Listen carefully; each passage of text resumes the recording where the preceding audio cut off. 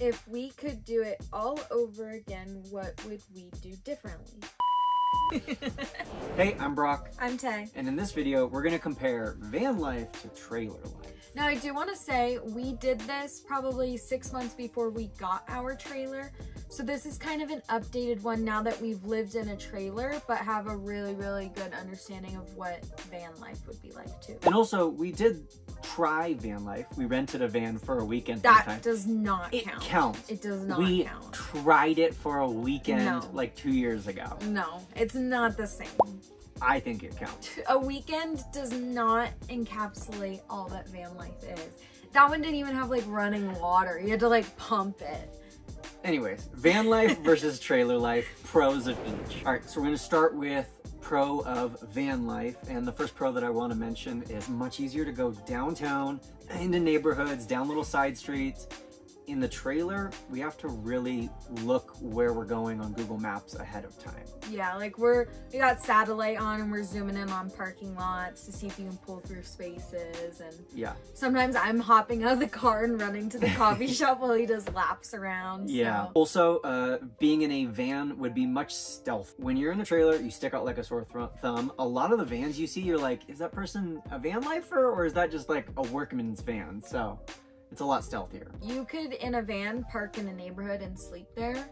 In a trailer, if you do that, at least for me, I feel like everyone knows we're in here sleeping. Yeah, especially a big silver one like this one. Yeah. In a van, depending on where you put your pipes and your water tank, you probably don't have to worry about things freezing. Might not even have to winterize if you do it properly. Whereas in a trailer, your tanks are underneath, they're very exposed. Same with a lot of your pipes, so you usually do have to winterize.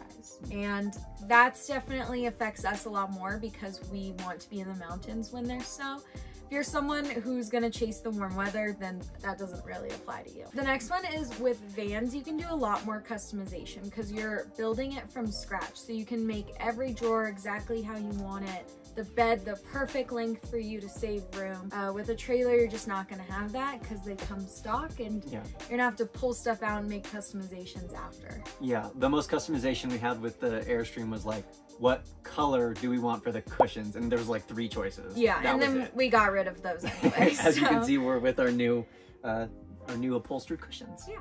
Another pro of van life, and this might be why we notice younger people do van life a little bit more, and people who are a little bit older typically do trailer life, which is lower starting price. Now, definitely, like, you can get extremely expensive on either trailer or van, but if you're just doing a bare bones van and an old used one and you're remodeling it yourself, you could do it for cheaper than probably buying a new trailer. Yeah. The next one is one that I came up with, which is little to no setup time for van life. And what I mean by that is when we're in the trailer and we get to a location, we have to crank down and unhitch. We have to set up all the stabilizers. Like, there's a lot of setup that goes involved every time you get somewhere or leave somewhere. With a van, there might be a little bit, but for the most part, you park, you turn the keys off in the ignition, and like, you're done. You're good to go. Yeah, so definitely a lot quicker, which is nice when you're just in for a day. It definitely gets annoying when you're having to do that every single day. With a van, it's going to be a lot easier to find places to sleep. Like we said earlier, you can sleep in a neighborhood and people might not even know you're in there. You can fit into parking spaces a lot easier. You can parallel park. So a lot more areas open up for you. With a trailer, at night, we're pretty much limited to Walmarts and rest stops or campgrounds. We haven't had any issues, but it's just a little bit more inconvenient. Also, in a van, battery life is a lot less concern because you have the engine and the, what's the thing in the engine? Alternator. The alternator to charge the battery. So when you're driving, you're charging the battery, while in the trailer, not really. Yeah, I mean, it'll charge a little bit, but it might as well be nothing. Now we're gonna move over to pros of trailer life. Yeah. Which, by the way, all of the pros of van life would be cons of trailer life, basically. Yeah. One of the biggest pros and the reason that we chose a trailer is just space.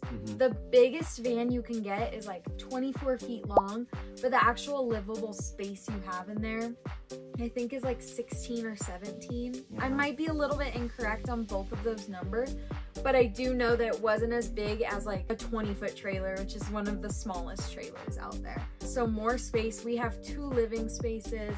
It's gonna be a lot wider. Our trailer is almost 8 feet wide and Van's 6 maybe. Yeah, and then also from being inside a van, it feels more compact. I don't know why. Our trailer's taller. Yeah. And our trailer's probably like 2 feet wider. Yeah. So, I mean, headspace still makes it feel bigger, and the width is a huge, huge factor when it comes to space too. The next pro of trailer life is that mileage doesn't matter because it's a trailer. So if we put 300,000 miles on the trailer, it's not really on the trailer, it's on the car. We can just get a new car and the trailer's fine. While if it's a van and you put 300,000 miles on it, like you're gonna have some engine problems probably. And like what happens when your engine just dies one day in the van? Now you have to buy a new one and start over. You're out like however much you spent on the whole van. Yeah, like we could swap out our car tomorrow and this living space is still the same living space. Yeah, that was huge for us too, just because we plan on keeping it for a while. The next thing, and this is particular to Airstreams, but they have a really high resale value. They're like the Toyota of trailers, you know what I mean? Which is fine because we have a Toyota. Yeah, we have a Toyota, so we just like high resale value. But looking at the Facebook groups and people are selling their Airstream Basecamp 20X, exactly what we have, they're selling it for how much they bought it for, and they bought it a year or 2 years ago. That's just because there's a huge demand. They're really well known, they're really reliable. So if we do ever change our mind, we don't lose as much. Selling a van, because it's so customized, it's gonna be really hard to find someone who wants that exact layout. The next one is one that I love, which is that you don't have to build it. She has talked about how she like maybe wants to in the future build a van herself, but I love the fact that it's just delivered from the factory. It's already built because I'm not a handyman, so I don't have to build this whole thing. It's delivered nice and for me with a bow on top, and I can drive it away. And on that topic, it comes with a warranty because of that. So in a van, if your engine goes out, you have warranty, but if your tabletop breaks or your bed collapses, that's all on you. You have to spend time to fix that and spend money to fix that.